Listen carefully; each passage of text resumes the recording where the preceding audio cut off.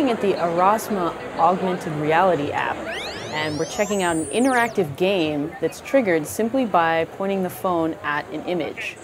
That's triggering this soccer game proceeding live in real time, where you're actually playing the goalie with your finger moving in front of the phone's camera to prevent the other team from scoring.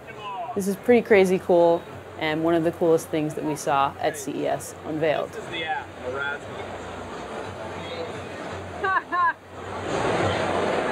There's practical applications also. Here he's looking at a router with the phone app and actually looking at a visual instruction guide as to which cables to plug in where in the router. Even my dad could do it, guys.